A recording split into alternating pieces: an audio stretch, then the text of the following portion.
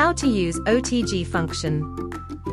OTG functions support connecting to phones, cameras, U-discs, mouse, keyboards, wireless keyboards, game pads, and other devices.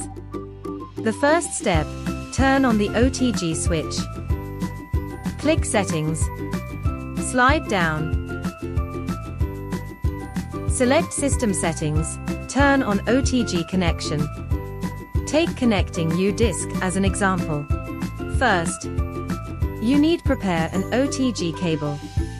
Then, connect the port of the OTG cable to the phone, and the other end to the corresponding U-disc. OTG connected successfully. Now, you can tap OTG to view the files on your phone.